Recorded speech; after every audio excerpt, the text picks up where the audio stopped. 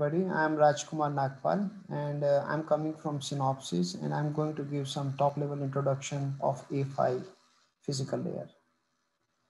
So A-PHY physical layer is basically an industry first standard which is basically in the automotive domain. So this physical layer is primarily targeted for ADAS applications for all kind of sensors, camera, radar, lidar and infotainment. Yeah. So this is a point-to-point and daisy chain kind of communication supporting physical layer. The structure of this physical layer is very modular.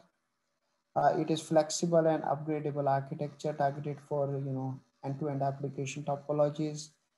Hardware focused, optimized for low size header, just for the high throughput.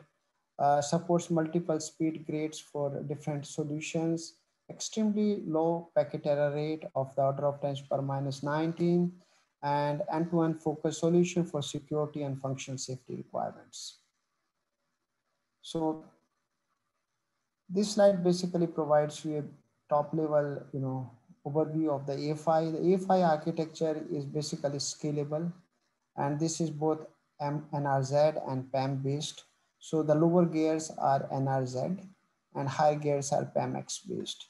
So with the PAMX, modulation, your baud rate is low and your Nyquist rate is also less. So you actually use very low bandwidth interconnects. And so your S parameter and insertion loss are less. Okay. Noise immunity wise, this PHY is putting in all the EMC noise constraints, which are actually validated in specific labs before putting into the specs. These standards for the noise numbers are derived from lab measurements with mechanical stress ranging for the vehicle life cycle as a target. So there are two profiles supported in A-PHY. Profile 1 is basically NRZ based. So it is actually offering low noise immunity. It's more like any normal SUDS, which we see in the market. And actually it is supporting gear 1 and gear 2, and there is an optional gear 3 support. Okay.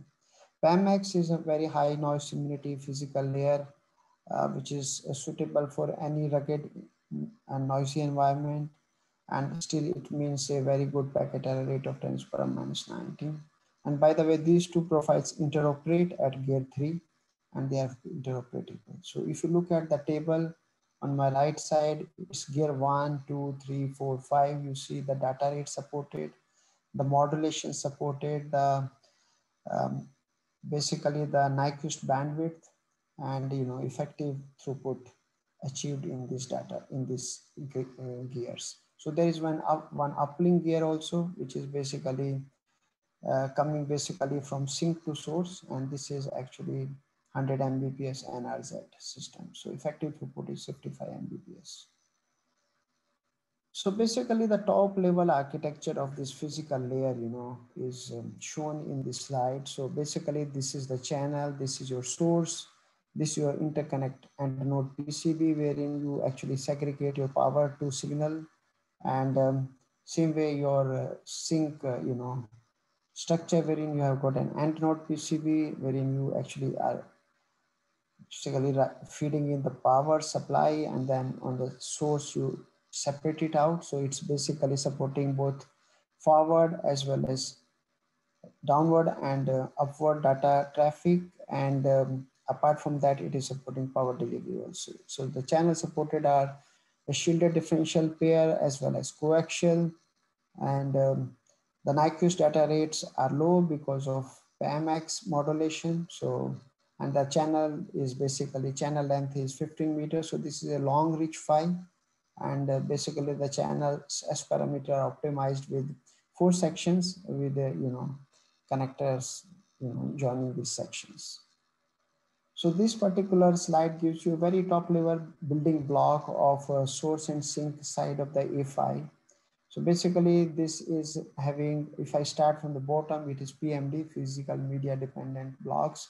For PAMX, NRZ, downlink as well as uplink. Then you have got PCS layer, which is physical coding sublayer. Then you have got a retransmission layer, which is basically um, basically A-PHY is supporting a retransmission for a faulty packets, and then there is a link layer. So this is basically similar for both source and sink approaches. And for dedicated, details of each, one has to look at the specification. Apart from this, this particular PHY is supporting just-in-time cancellations. You can ask for that retraining, and during the retraining, you can tune out your DSP blocks to cancel out this noise. So this is all. And if you really have some more questions, you can reach out at admin@mipi.org. Thank you very much.